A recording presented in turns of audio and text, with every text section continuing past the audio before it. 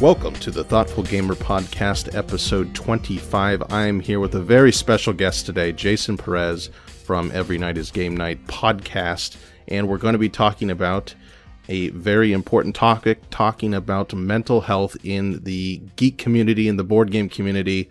He knows far more than I do on this subject, so I'm very excited to have this discussion. How are you doing today? Hey, thanks for having me on. I really appreciate it. I saw the call on that you made out on Twitter. You're like, oh, we should have more guest hosts. I'm like, all right, I got some free time. Nice. That's really cool. Thank you. What was it, Patreon people? I got some streamers back there. Say hi. Yeah. I think maybe got someone watching from Patreon here. Thanks for the call out we always try to do. If you do want to watch our podcast recorded live, go ahead to patreon.com/thethoughtfulgamer and help me run all of this, and you'll get to listen to the podcast and watch them live. So let's jump right into it. You are what's the technical term for your profession? So I am an LCSW, which is a licensed clinical social worker. I currently work as a psychotherapist with a private practice in Connecticut. And I also work as a therapist on the online platform Talkspace, if people have heard of that. I have not heard of that. Tell me more about that. That sounds really interesting. Well, there you go. I'm surprised it hasn't popped up on your Facebook feed. So it's online therapy. It's basically they set people up with chat rooms. And you can chat with your therapist basically anytime. Like I'll check in the mornings and evenings, and people just leave in, venting, or they working on something, or they, the video and all that kind of stuff. And I just log in and they have access to me. So, I do that after I get home from private practice. So I have a lot of therapy in my day. Oh, wow. Yeah, I bet. So is that text-based? Like they just send in messages, or do you? Yeah, that kind of thing. It's chat room. Yeah. And you can leave audio messages too, but most people prefer to chat or just write stuff. I'm basically like a journal. It's like a journal that talks back to you. Sure. Yeah, that's really cool. So one of the reasons I sent out, like you said, that Twitter message asking for collaborations and people on the podcast is I want to get a wider range of perspectives. And mental health and depression is something I've talked about before, just based on my own personal experience and struggle with it. But I only have that personal perspective, which is, in some ways valuable, but having someone who actually is knowledgeable about the topic is really exciting.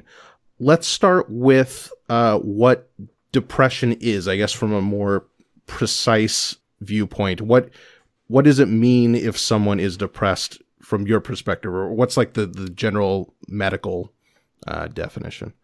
I think it would probably be more useful to, I guess, distinguish depression from sadness. So I think everybody knows what that is, right? And you know what it is to be sad, to feel the blues. We just had the first nice day up in Connecticut in about 4 months. You can actually walk outside. So like before then, people can just like walk around and they're low energy and their faces are all sullen. Mm-hmm. And that's sadness, right?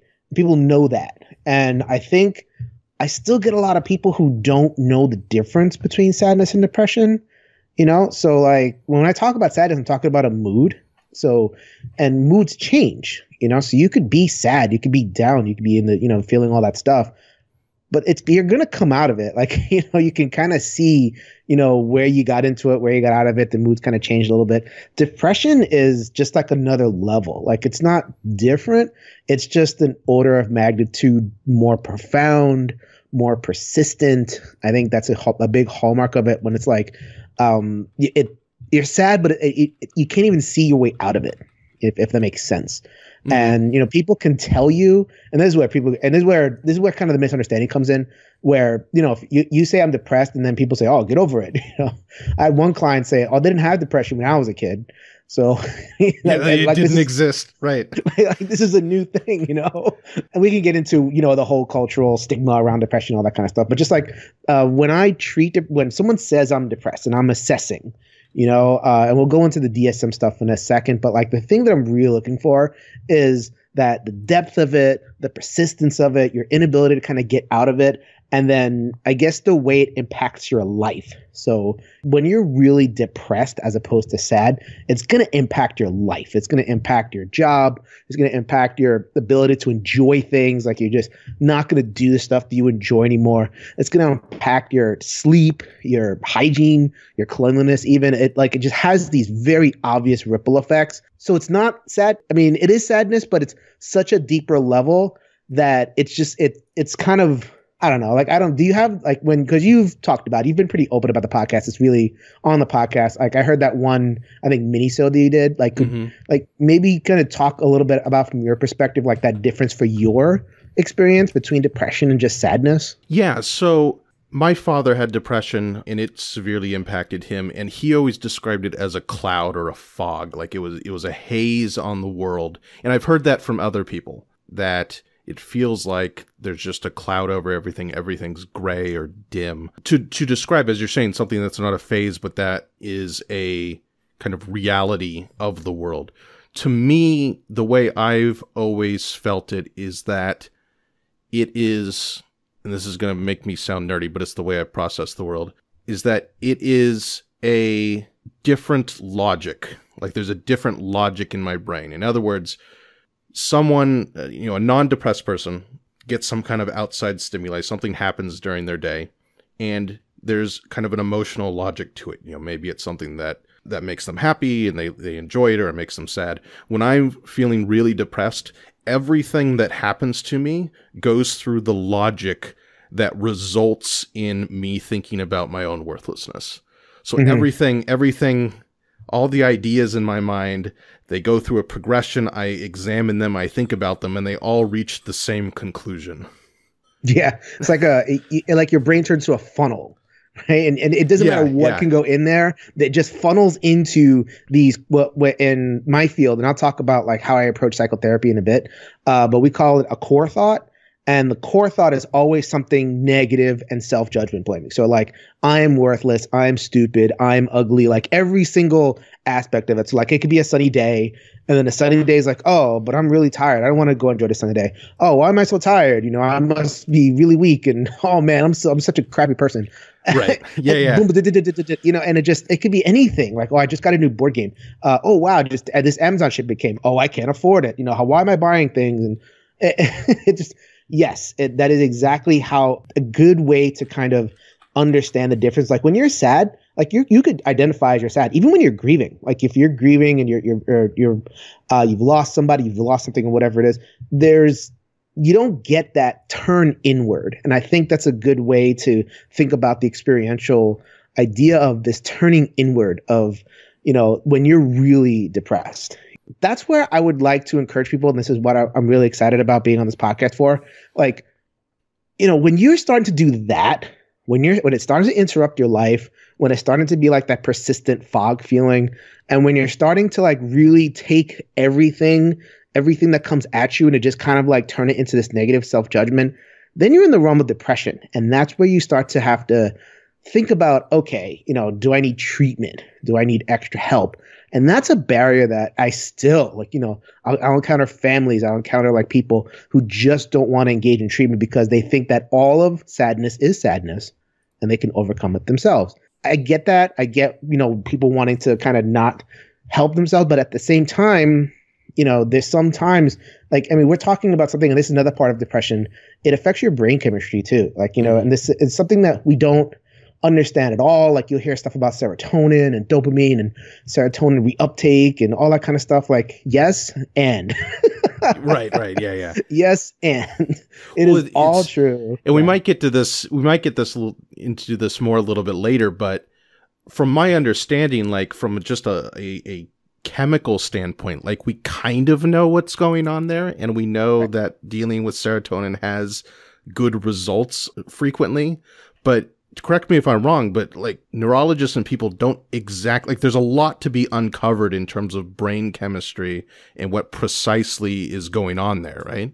There's I don't come at it from like the research biology end of it. I just come at it from the treatment perspective and like how different medications work and all that kind of stuff.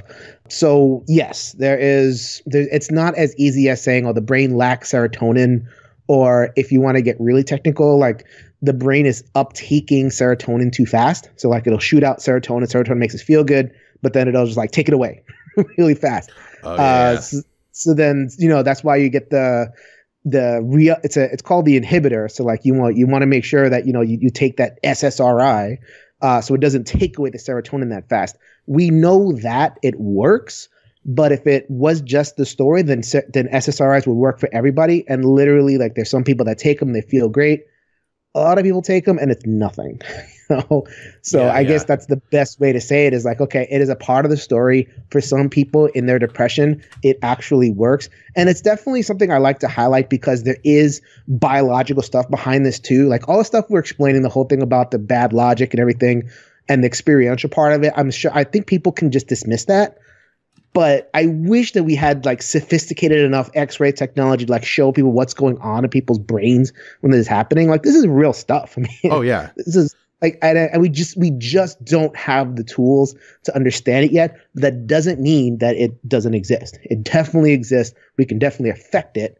So we just need to, kind of be a little bit more humble about like, we don't understand what's happening, but we know it's there. So let's treat it as opposed to just kind of dismissing it as, oh, you're just sad. Just get over it and do your thing. Well, it seems to me like we know a piece of it, right? We know that serotonin is significant, and we know that this medicine can work. And just because we don't have the full picture yet, and there's still lots of research to be done, and all the chemists and neurologists and such have work to do, doesn't mean that the treatments we've identified now aren't working. Because I know it's made a huge difference in my life. And it's something, I'm sorry, I'm jumping around topics here a lot, but it's something that really interested me when I first went to therapy a couple years ago. Well, I did a little bit in college, but not much. But when I first started seriously going to therapy, it surprised me how pragmatic it was. Because you always think of psychology as kind of esoteric and not particularly solid, but then my therapist. Tell me about your dreams. Tell me about. Yeah, exactly. All that like Freudian stuff, right? And like, I know that like, we've moved me on Freud, but it was surprising to me that it was like, okay, what specifically is happening in your life in reality that you want to fix? Okay, let us work on steps to fix that. Like it was incredibly pragmatic and incredibly down to earth. And tying this back to the medicine thing, I feel like people think of drug treatment or whatever you want to call it as something more out there than it is. And the reality is that we know certain drugs work. We're willing to try them out, and sometimes it takes a couple, and it took a couple with me, but we know that it can work. Therefore, it is a good option to have. Like it's very basic logic rather than something that's really wishy-washy or really academic. Yeah, like I think, I guess a good example would be like a car. If something's going on with the car, then you're not just going to say, oh, well, I'll just keep on driving the thing and it'll resolve itself. You got to go in there and you got to fix it. And sometimes it takes like, you have to put an actual fluid in there, right? Like an alternate kind of fluid. It's like, I think people think like, that pills, they have the stigma against pills. Like, let's just call it what it is. Sure. It's a stigma against medicine. It's a stigma against pills. I had one client, in fact, yesterday, it was a teenage girl, and the mom was like, no, I'm not poisoning my child with this garbage. And fine, that's totally up to you. We still are kind of mixing and matching and not understanding exactly what these medicines do. But, there are definitely neurochemical imbalances that you can observe just in the effect. So like we can't like zap in, an X-ray in there and see it, but we can observe it by the effects because we know what these medicines do. So yeah, I mean, and I think like the medicines work in tandem with the psychotherapy piece, like you were saying before. And I definitely have a whole spiel on that. Okay, I'll save that. Okay. On like, like the practical things that people can do in order to get themselves out of depression. I'm a very practical therapist. I don't have a couch. I don't have like, a cigar or I know I had a couch when I was in my office in New York. I used to do practice in Brooklyn, and I worked for an agency, and one of the rooms had like a just giant couch. So that's the first thing people did. Just like, I'm just going to lay on this couch and start talking. The first person I went to around here had a couch, but she sat on the couch and then I was on a chair. No. I What a was like, troll. is this some kind of are they like subverting their own practice here very subtly? I don't know what I think she just liked a couch to sit on. I don't know. Yeah, that couch is awesome. We had a nice big plush couch and everything. Yeah. So, I'm a bit practical in my approach, but so it's both. Like, I mean, I always joke because I'm in an office with we have psychiatric nurses that prescribe. And I always joke with them that my job is to put them out of business because in the ideal world, I don't want people to be on these medicines. I think that, I'm a big believer that if you change your thoughts, you can change reality. Like, so I'm big on like techniques in terms of thinking, visualization, all that kind of stuff to kind of get you out of it. But I gotta recognize that sometimes just thinking won't do enough. Like it's, you can encourage somebody to run and get themselves off the thing, but if they have a broken leg, they got to do some actual treatment to fix it. And I see that's the role that I see medicine in. So I know that people, I know we're not really talking about the gamer community, but specifically we'll get into that part in a bit. But, I guess, kind of lurking on forums, seeing how we interact with each other in the gaming community, especially on Reddit, unfortunately, maybe not / all board games. That's a place that's pretty cool. But like, in other kind of geek areas, we're really mean to each other. Oh yeah. And no wonder. I mean, that triggers depression for us. And you can actually, I know this sound very new agey or whatever it sounds like, but you can actually expose yourself to that stuff so much that you alter your own brain chemistry and you get depressed. And that kills me. Every time I see that kind of thing, it's a nightmare. On that point specifically, I think people, because it's on the internet, they think that it is somehow less harmful. But it's like if you grew up and your family was that mean to you day in and day out, no one would blame you for being a depressed person. Like just being assaulted by such negativity and attacks and stuff you see online all the time. If you really think about it, it's obvious it's going to have an impression on someone. Like it's going to change how someone sees the world. Yeah, especially when you're younger. So like when you're teen, and that's where we in terms of online culture, at least we get a lot of teens. Yeah. It's where teens live. It is definitely the most like impressionable age. Like I'm 40, and I still can sing songs from when I was 15, like the Offspring song, Come Out and Play, came on the other day, had listened to it in 25 years, and I knew every word. Mm-hmm. So like the same thing can happen to that kind of negative messaging of the bullying that, so that somehow can go on, especially around geeky culture. Like I know one of the things that you talked about, like in terms of like the correlation between depression and like geek culture, I think the strongest correlation happens when we consider the question of bullying and clicking out and my group is better than your group and you're stupid and it especially hurts us at all ages, but especially when we're younger, it really can like kind of make a big dent in us. Like I can't tell you the amount of times that I've treated a person kind of in their early 20s, late 20s or whatever it is, where the work is to kind of undo some of that messaging that they received when they were teenagers, because if you get it as a teenager, it's in there. It takes a lot of work to get out of there. Yeah. Swinging back again to the practicality points, I really want to emphasize this, that I was always really hesitant to go to therapy. And like I was saying, when I come in and it's like, okay, we're going to work very specifically on these things. And it was just very practical, good advice and nothing, again, really wishy-washy or academic about it. That was so encouraging to me. And when you describe like, okay, when does it stop being sadness and when is it depression? Well, when it affects your life. There's no like magical scale that you have to understand of how sad you are to know if you fit in this category. It's things like, is it affecting how you do your work, or is it affecting your sleep, or is it affecting your relationships? It's all real world pragmatic things that we're talking about here. It's nothing that you need special knowledge to know about. And I think a lot of people who are hesitant to go to therapy, they only have their own feelings and they can't feel what other people are feeling. So there's always this doubt of, well, I'm not quite sad enough, or maybe I'm not actually depressed, when the question isn't necessarily do you fit in this category, although it kind of is. But the question really is this negatively affecting your life? And if it is, therapy can help.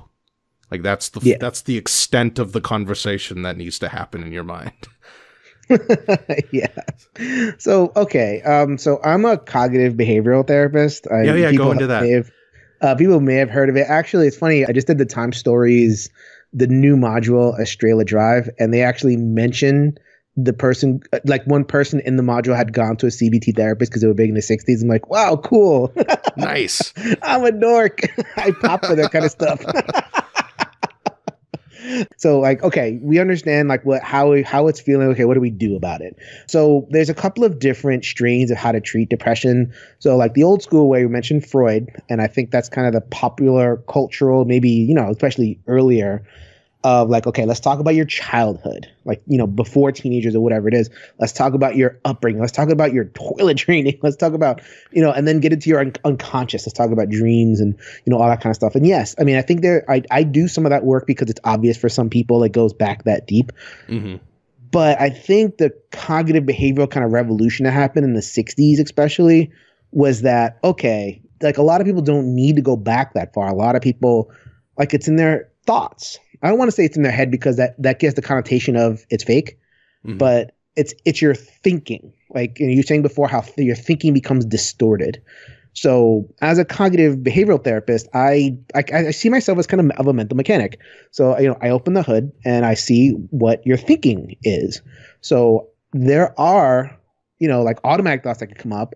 Something happens and then you just automatically like think the worst thing possible. So then you look at like, okay, what are the patterns of when you see a thing, you think this other thing, like does that association need to happen? So you look at the thinking, you kind of like, okay, question the assumptions behind what pops that thinking. So like if you see the sun and your first thought is it's too hot or my skin, it's going to, if those are your automatic thoughts, let's just ask how that happened, because chances are that wasn't always the way you thought in your life. So then highlighting those kind of dysfunctions, like we have a whole list of like dysfunctional patterns of thinking. I can go into, I won't go into too much detail. Like I'll refer people to my private practice in Connecticut if you wanted to know more.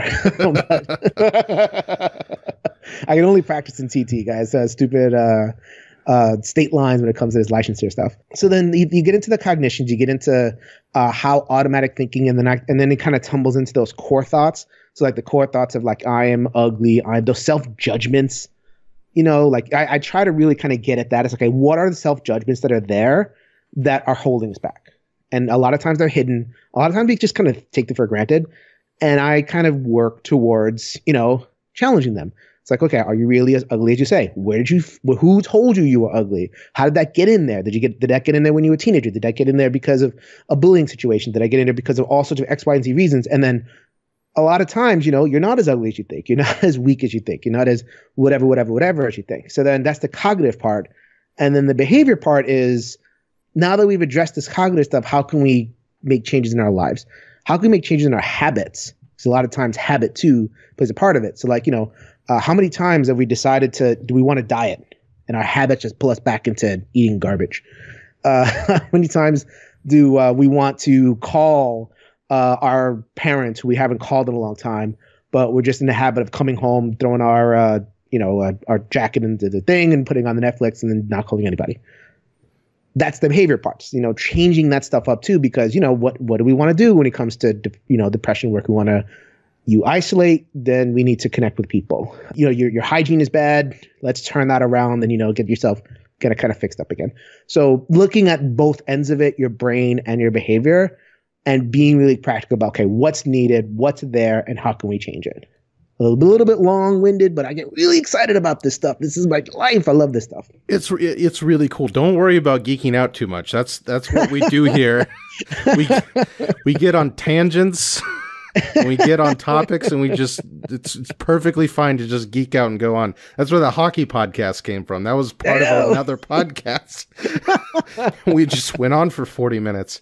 That's awesome.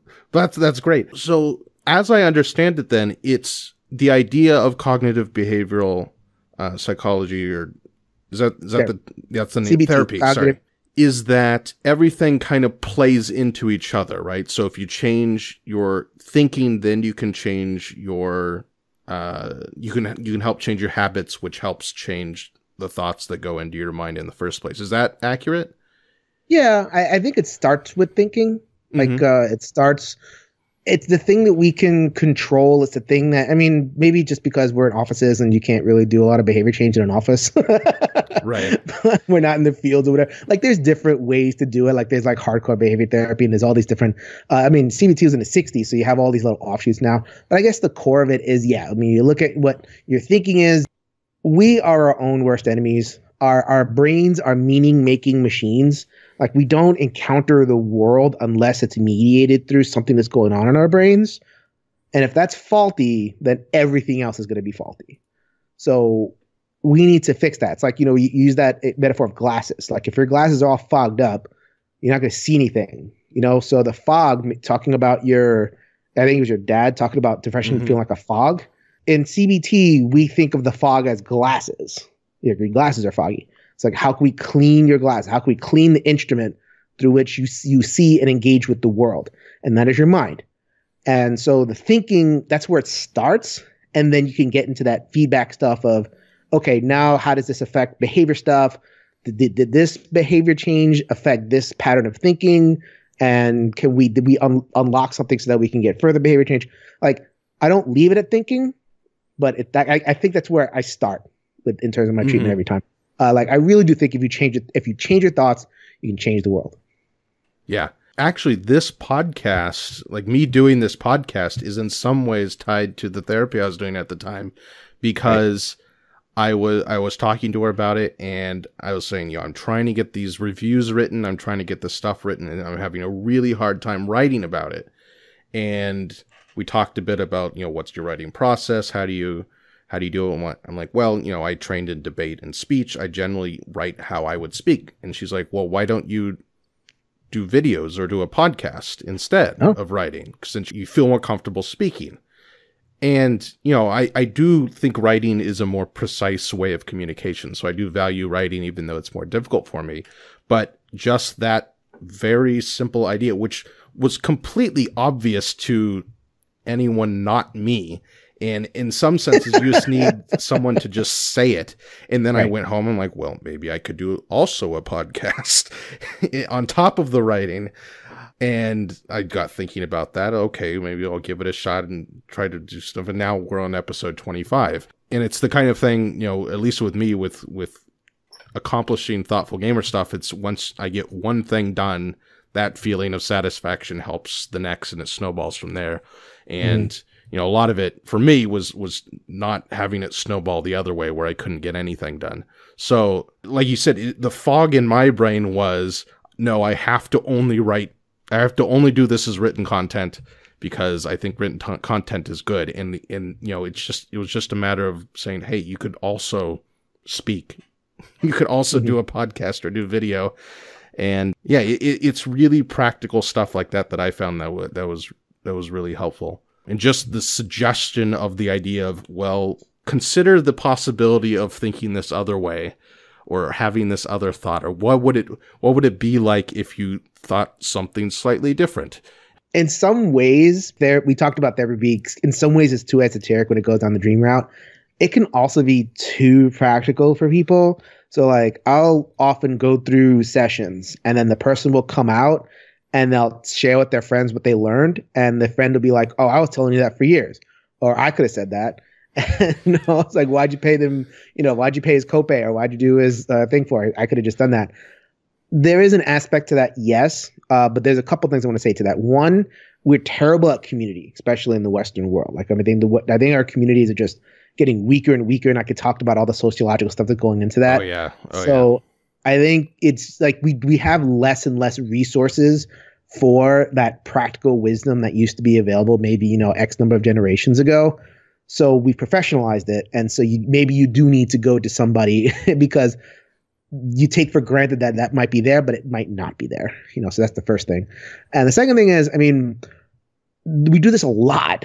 And so just because of my experience, I'm able to kind of like see and diagnose something and, like point in a technique faster than somebody else might have. So like, you talk to your friend, or you talk to like a bartender. Some people call me like a bartender because like, I'll sit there, I'll be, drying my glass and I'll just, flying with a piece of advice here or there. But because I've seen so many different things, and I've seen all sorts of folks, man. I saw a voodoo priestess once in session. That was really cool. I've seen kids. I've seen, gang members and all sorts of folks. So when you deal with somebody like that, who has that experience, you're more likely to get a tool that will directly help you faster than if you just used your normal way of life.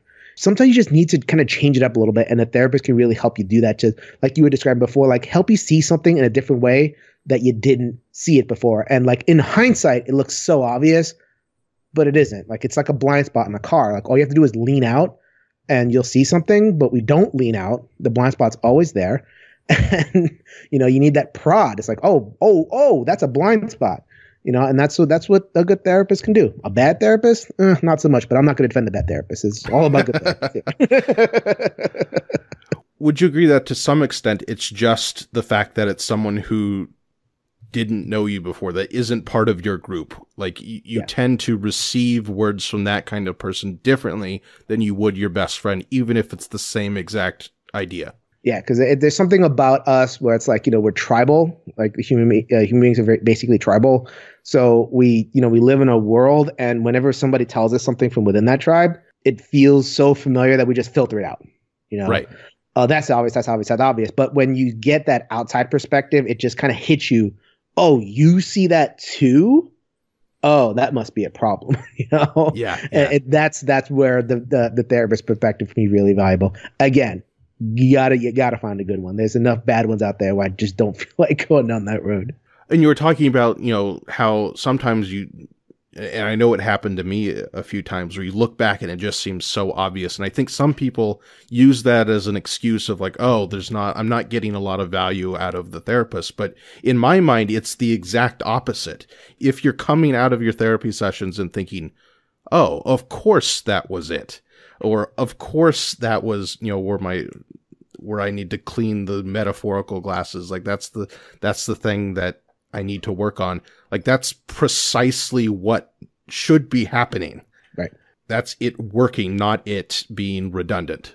Okay. So I actually have a little bit of a treat for your listeners over there. Okay. So Tech's talking about being like practical. So I've been developing this little technique that I use in terms of, so we've talked about all sorts of stuff. We've talked about, how do you recognize sadness, distinguishing it from real depression, the persistence of it, the impact on your life, that, self-judgment angle to it.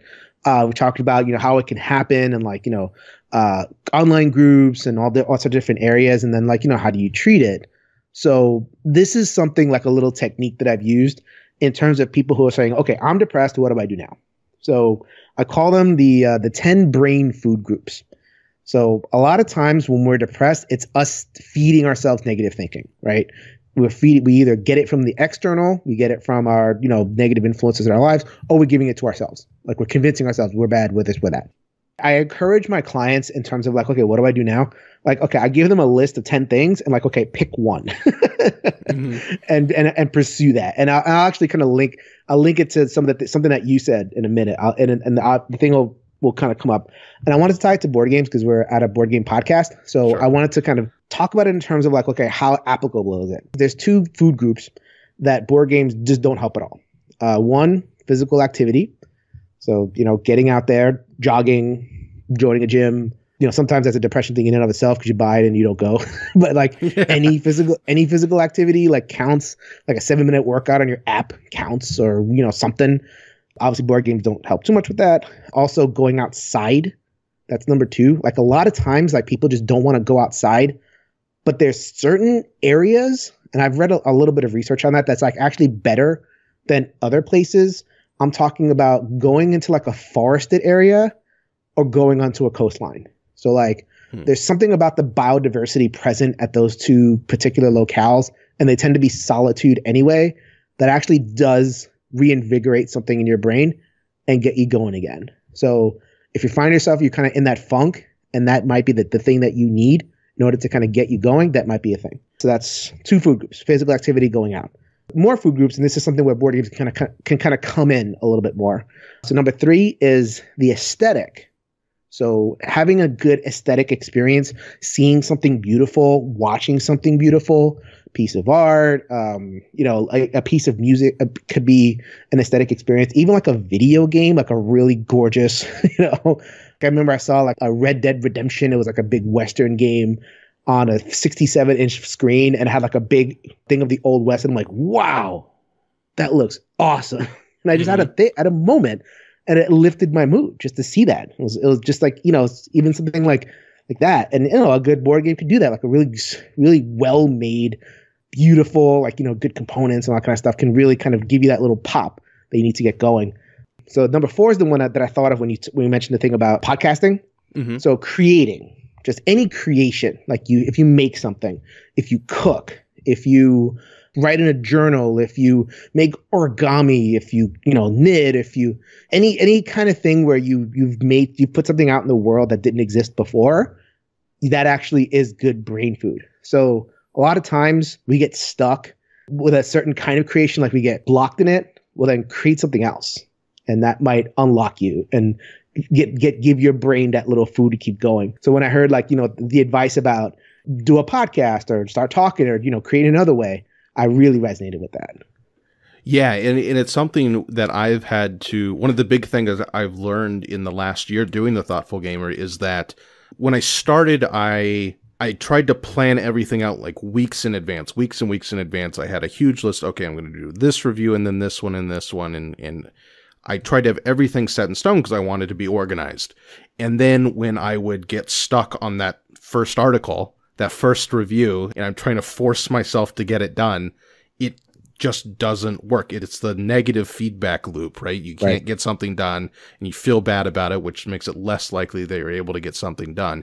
And one of the things I've had to learn is that I just need to write whatever article I can write at that moment. And so I've deliberately not made a lot of commitments to promise people of, okay, I'm going to have this review out by this time, because I know that's extra pressure. And that's just how I have to operate right now till I get into a better groove. And so it's along the same lines. Like if you're stuck on one aspect of creation, you want to do something creative, or you think it would help, just create the thing that you're able to create at that moment. Right. That's it's the positive momentum. Yeah, and it could be anything. It could be complete, utter nonsense. Like, you talk, even a famous writer like Stephen King will say, how could you write a book a year? It's like, well, I just write one page at a time, and if it's crap, it's crap. And, sometimes I'll just write a novel and throw it in the back of my car and publish it 55 years later. Right. Because he needed it just to keep going. Especially a guy like, Stephen King, because his thoughts can get pretty dark. So I think by creating, he actually kind of, in a weird way, keeps himself alive, keeps himself safe. So that was number 4 is some kind of creation.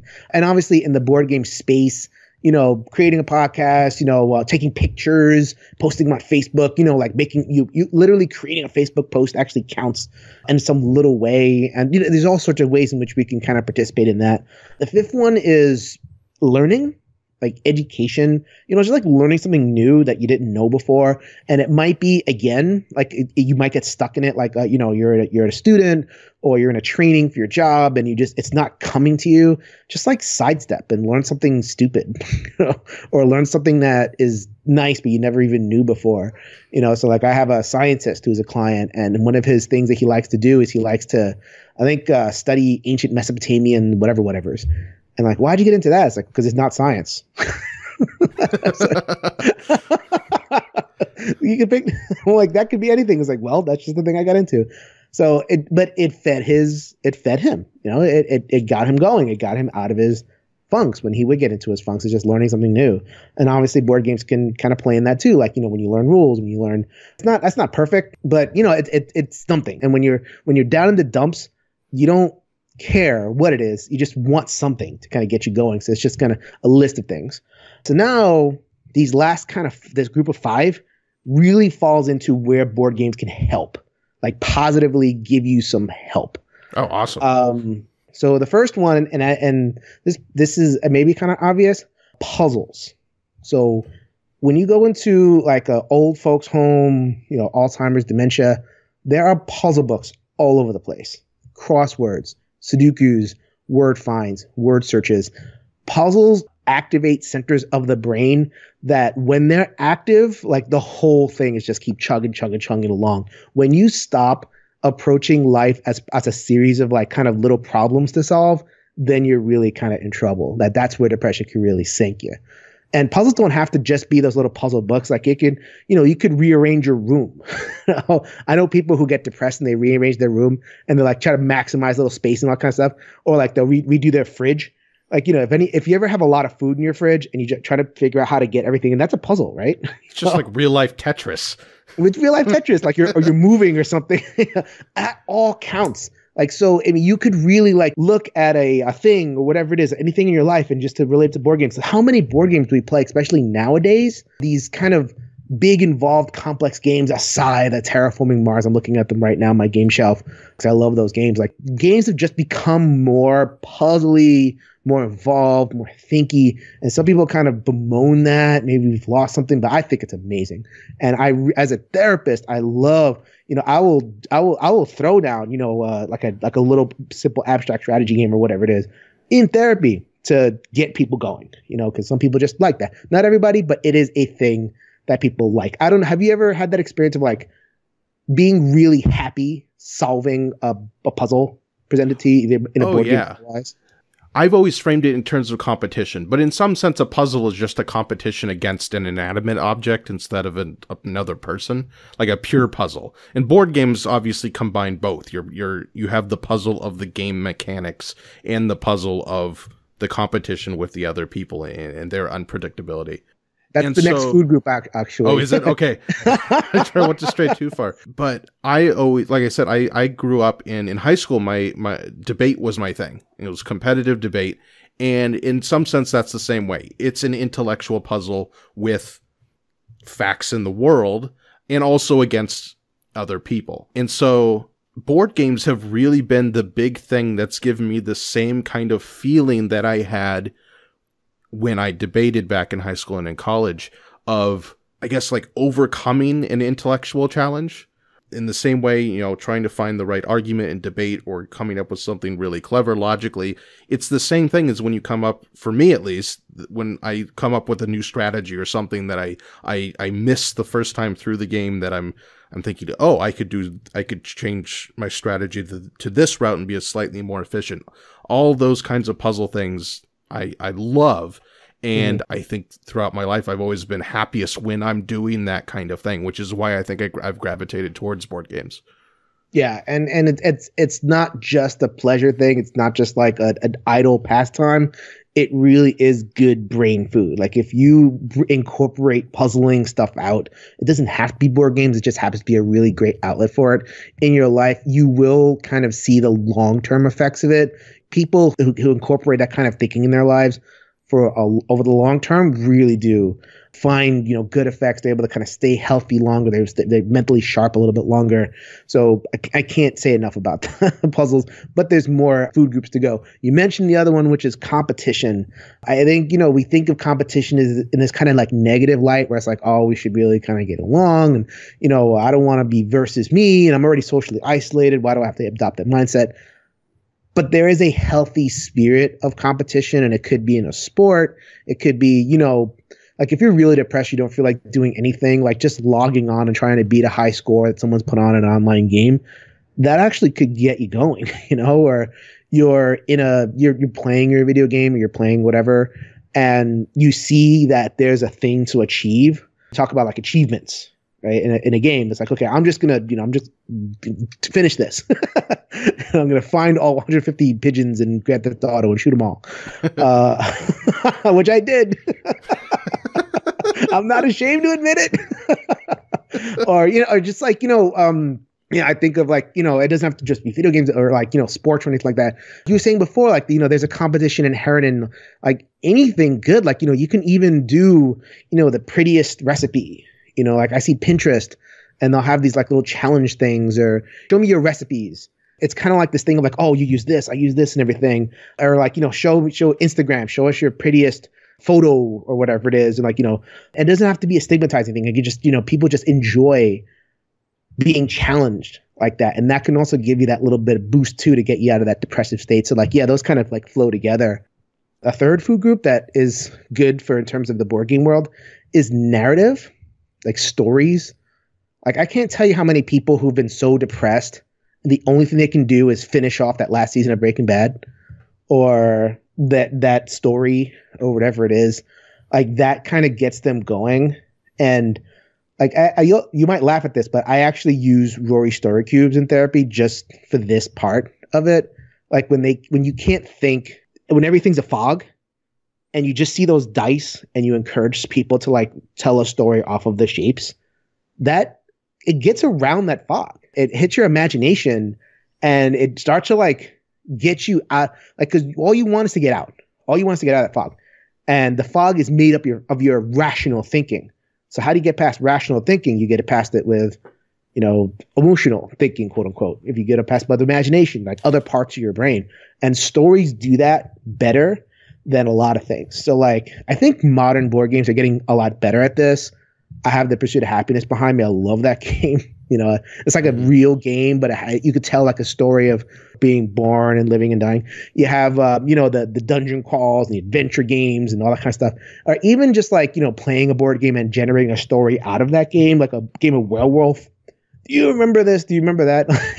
Or even I can't stand Werewolf. I think that's a terrible game, but people love it, and right. They just remember, they're able to craft the narrative, because the narrative is you can tell the narrative or tell a story in a way where it just completely excludes your present reality, and you could put yourself in that new narrative, and it just creates enough of that leverage to kind of distance yourself, if that makes sense. Oh, I know. Yeah. I was about to ask, like, is there something psychologically different from specifically reading a narrative as opposed to reading something else? So any, ex nonfiction. There is a definite difference between like fiction and nonfiction. And it's the separation. It's putting yourself. It's like the empathetic aspect of it, of putting yourself into someone else's shoes. There's a personal investment. There's a personal connection. There's, a lot of the best stories are told in that first person narrative or whatever it is. Or like you're playing like, one of the big old adventure games and you kind of imagine yourself as the person on the seventh continent or the person on, whatever. And yes, there is a way in which, because the thing is you don't get away from yourself totally. You stretch yourself. Like you're including aspects of yourself that may be lost in the fog, but you've rediscovered again. So you feel like a dead weight, a lump, a waste, or whatever it is. Now you're in the story. All of a sudden, you're a problem solver in the story. So you do that, like it hits that personal, like you were saying before, in a way where a nonfiction thing doesn't. And I think it's a different thing. Like in a nonfiction thing, hopefully you're learning, and that's a different way in which you can kind of lift yourself out of stuff. But when the learning fails, which it really does a lot too often, telling a good story can really kind of get you going. And I use that phrase a lot, get you going. Like that's what this is. That this is just like food. This is 10 little bits of lembas bread. I just heard your review of Hunt the River, so I have lembas bread in my head. Well, yeah, because it's like we talked about before, depression's often this kind of self-reinforcing cycle in your own mind. If you imagine that as like a circle going around and around, you have to find something to break out of that pattern. Right. Is that accurate? Is that what you mean when you say get you going? It's all about breaking patterns. Yeah. It's all about breaking the old patterns, maybe even setting new patterns, or just going back to the old patterns, but in new ways. Like, yes, depression is patterns, and getting out of depression is breaking that pattern in some way and reforming it so it works better for you. Yes. Thank you for it. Take 55 minutes to get to that, but okay. So I got two more for you. Okay. So the next way in which board games can help depression is that social interaction. There is something about, like, I think that I've heard Jeff Engelstein on the Ludology podcast call the board game the magic circle, where you enter a world where it's different, like the rules are different, like the modes of interaction are different. There's ways in which, there's things that are accepted and not accepted, like don't move my piece for me or whatever. Yeah, we call it the bubble in our group, the board game bubble. Yeah. But the thing is, within that bubble, you're not the weak person. You're not the crappy person. You are a respected and capable opponent to a person, or if you're playing co-op game, you're a partner in whatever you're accomplishing. Like you're adopting some kind of identity, and you're using faculties that you would normally use in that bubble. So it creates that social interaction where maybe in like your real life, the social interactions are negative. You're this, you're that, or whatever it is. When you're playing a board game and everybody's kind of in it, and the people are respecting the bubble or the circle or whatever you want to call it, it's awesome. It's and when you're in any kind of genuine social interaction where there's no judgment, or at least the judgment's good, like, hey, you're a good person, or hey, you're a capable opponent, or hey, I respect, your moves, or hey, I respect the fact that we're playing against each other and I'm having fun because you're there. I can't have this fun without you. Like all of these things, like they sound so corny, but when you're depressed, that is like, that lands. Like it's great. It's like awesome. It's like, okay, for this hour, or if I'm playing, depending on the board game that I'm playing, I'm engaged in a social activity. It doesn't even have to be like a light game, like a light party, quote unquote, social game.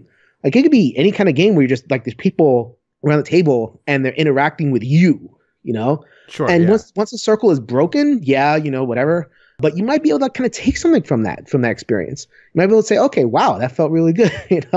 I feel like a person again. Mm-hmm. And it was a weird way to kind of accomplish that. I won't say weird, an offbeat way to accomplish that. But yeah, totally. That is food. That, if you're feeling depressed, just go. And you don't have to say anything. Just go to a meetup, play some games, and that's it. You don't even have to, hopefully your meetup is kind of friendly enough where they kind of just accept you, and I've been to a bunch of meetups, and every single time I show up and like, hey, do you have a room? Boom, done. I'm playing a game now. Yeah. And that's, I really feel like that helps, and so like in the wider world as well, like I just saw a client today who was like, oh, I was really depressed, and then my cousin stopped by, and my cousin took me to the gym, and everything turned around from there. It's like, well, yeah, because finally someone stopped by and like cared for you, and that just it's magic. And I love the fact that board games can be a real conduit to that. Have you kind of experienced that? Like, I know, like in terms of like when I heard your whole thing on depression, you talked about like sometimes you don't want to play. And it's like, you just doesn't feel like it. What is your experience with all that? Well, I'm glad you brought up that. I'm just realizing this is a pet peeve of mine, of that, like every game is a social game. We have this category of social games. But one of the great things about board games is that you could theoretically sit down and play a board game with someone and never speak to them, but have a great social experience just through the interaction within the game itself. It's a form of communication. You're communicating in terms of strategy, but you are doing something, they're responding to you in some way, and it's a form of communicating within the game. And I think that's so cool, because sometimes, I don't want to sit around and talk with people or play, or sit around and laugh a lot and play these, social games. I want to sit down and think about a heavier game. I want to sit down in front of, like you said, Scythe or something like that. And I think that's a wonderful aspect of board games. On the idea of just getting out there and doing it, I think that's something that's so important for people who have a friend or have a spouse or someone who's struggling with depression, is that, you don't want to like force them around to do things, but just saying, hey, let's go do this, being spontaneous and just trying to gently encourage that person to go do something with you, even if it's something minor. Like that can help so much. Even if they end up saying no, like you're gonna get a yes eventually, at some point, but that can help so much with a person who's having a really hard time, is just showing up. Hey, let's go take a walk, or go to the board game cafe, or let's pull out this game or something like that. Just for the social part of it, like when you're depressed, I mean, we talked about before, it affects your life. Like you radically socially isolate depending on the severity of your depression. Board games are a nice kind of trick to cut out a lot of the garbage that you're trying to avoid and get a little bit of a genuine social experience. And that might be enough to break your pattern. And I'm going to say it again, get you going. Yeah. And it also highlights the importance, if you are at a meetup, of just welcoming people into playing the game with you. Like you hear a lot of really horrible stories of really awful people at game stores or whatever. It's always important to just think of, okay, I'm going to this meetup to play some games. Let's make an effort to be more welcoming. And Right. just that little step of being welcoming to someone you maybe haven't met before can mean so much to someone. Mm-hmm. And then the last thing, just to round it all out, the last bit of food, brain food that can help you out is just plain old laughter. Like just laughter. They did a study. I read this and I was amazed. I knew it kind of on an intuitive level, but it was cool to see it. So like they took a cohort of different, like, the same age-ish, and people who were known to be like smilers and laughers, and another cohort of people who are not known for that. And they asked a bunch of people, okay, tell me guess their ages, the two cohorts. In most of the cases, the people who laughed and smiled looked younger and appeared younger than people who are like taciturn and, frowning or whatever it is. Like it affects you, like not just like your face, but your just whole being.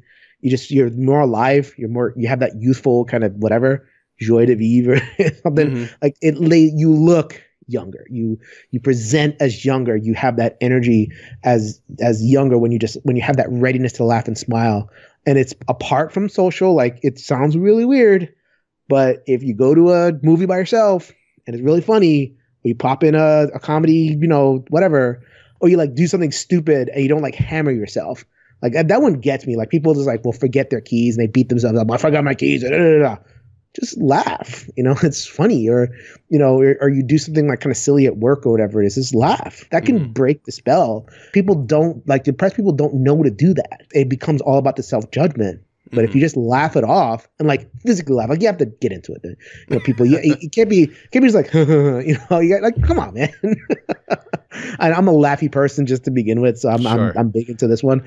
Again, it breaks your pattern. Your pattern is to give you that negative self-judgment. The pattern is to think of yourself as weak and stupid and slow and da-da-da-da-da. Break that pattern just by laughing at yourself. No judgment, no nothing. Just you did something stupid, or you just feel like popping in a DVD of something funny. Just laugh your whatever's off and have a good time. That is good food as well. And I don't think I need to point out how board games involve laughing. If I do, then you haven't played board games. I was just writing about on today's post about 1812. Have you played that game? I'm not an 18XX nothing. No. It's not an 18XX game. It's about the War of 1812. Okay. From Academy Games. It's just this war game with blocks and dice and stuff, and you wouldn't think it'd be funny. But the first time I played it, I was cracking up because never in my life have I seen a board game in which your troops run away from battle so much. You roll the dice and it's like, well, half of them ran away. What am I going to do now? Like you find... Board games are great. You find really unexpected things to laugh at outside of games where you would expect to be laughing, although those are great too. Mm-hmm. Yeah, it doesn't even have to be like, the party, social, whatever games. Like, any game can have like little funny moments or whatever it is. Any game can have like a bad beat or, a dice roll doesn't go your way. And like that stuff is it's just baked into the experience. If you're not engaging, it's a game. Like we're playing games. Mm-hmm. If games don't involve laughter, what are we doing? So to kind of recap, so I have these 10 food groups. I encourage you to like write them down. If you're a depressed person, I do this with all of my clients. I encourage you to like just write them down, have the list of 10 or whatever kind of you do to keep it around, and just like whenever you're feeling down, just whip it out, pick one thing and just do it. So you got physical activity, you got going outside, you got an aesthetic experience of some kind, crafting, making something, learning, education, you got puzzles, you got a sense of competition, you got stories and narrative, you got social interaction, you got just plain old laughter. Do one of those 10 things for yourself where you're feeling like really clinically depressed. It'll go a long way towards at least breaking out of that pattern so that you can go see a therapist or go to your local game group or reach out to somebody who you haven't reached out to before, who you know could help. Anything just to kind of get you out of that stuckness and get you connected to something that can help you. So there you go. In terms of like super practical stuff, I hope that, kind of helps your listeners and, people can kind of branch out from there. And they only have to do one, right? Start with one. It's like a menu. It's like, you're not going to order the whole buffet. Yeah. it's something that I've discovered throughout the last couple years too, because like some of those just don't work for me. Like I have the hardest time exercising. I don't like it. For a long time, I was really trying to get myself to take a walk every day. I told my wife, like, make me take a walk when you get home every day. We're going to go take a walk together. And it's just not going to happen. And maybe I'll get there someday where I'm taking walks because it's a great thing to do. But I found other ways to kind of break the cycle, through creating, through playing games, through all, a lot of the other things you talked about. You don't necessarily have to be great at all 10 of those things.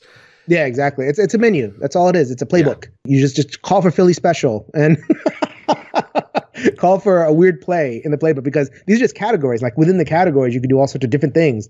Like you mentioned before, how you had trouble writing, or you had trouble writing a certain thing, but you created something different.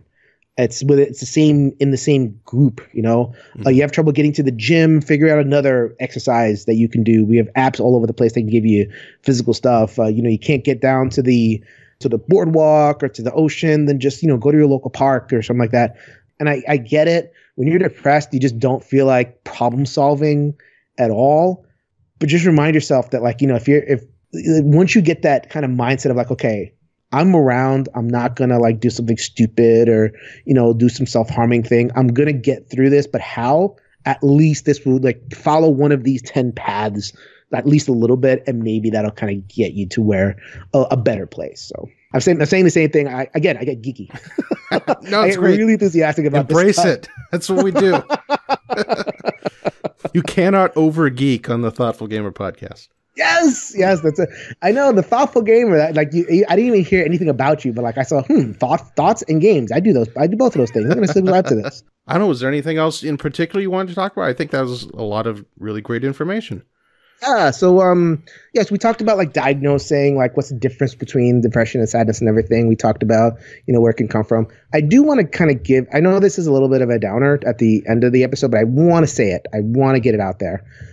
A lot of online forums struggle when someone posts and they have like some sort of suicide intention in their post, or some sort of self-harm or other harm, or I don't know what's going to happen. Like they put it out there. I don't know if you've experienced that of like people in a forum, whether it's Reddit, whether it's like it used to happen in my old WoW guild when I used to play World of Warcraft. It was like people would post and, oh, I'm going through something. I don't know what's going to happen next, and being, kind of stupid about that.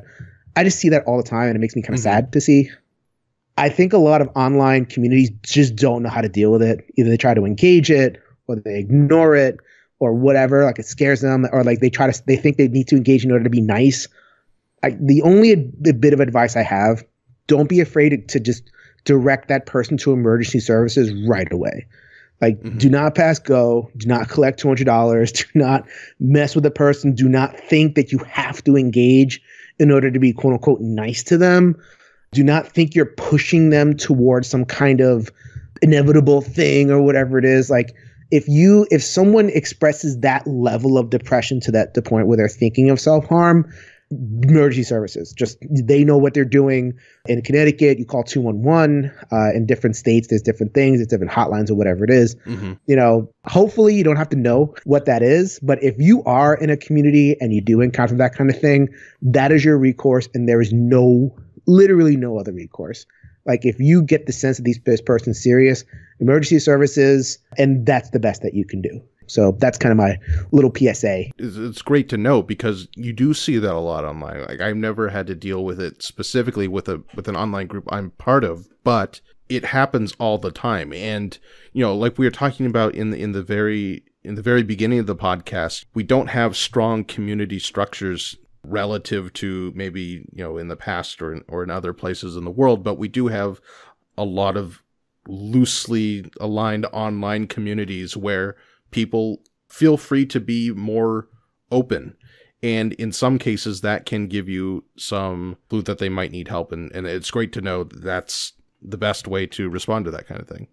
Yeah, and I think people get afraid of that, like, oh well, I'm dismissing their concerns, or give it to the people who are trained to do this. Give it to the people who have the time to do this. Give it to the people who it really is a skill to, helping people through this stuff, and be able to admit that if you are a mod, you probably don't have that skill, mm-hmm. and be aware of what that kind of stuff can do to a community, like putting it out there and, kind of upsetting people, triggering people. So do not be afraid to point people to emergency services.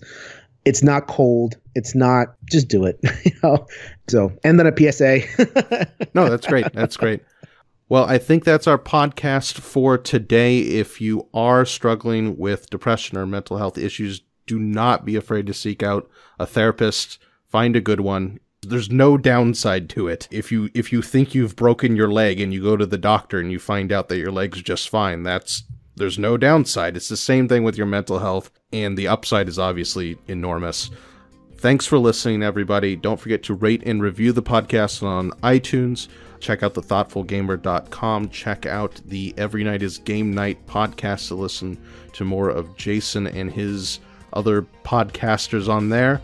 Hit me up on Facebook, on Twitter, and if you do enjoy this podcast and want to help it financially, I would greatly appreciate that. Again, that is at patreon.com/thethoughtfulgamer. I will talk to you all again soon. Goodbye. Later, everybody.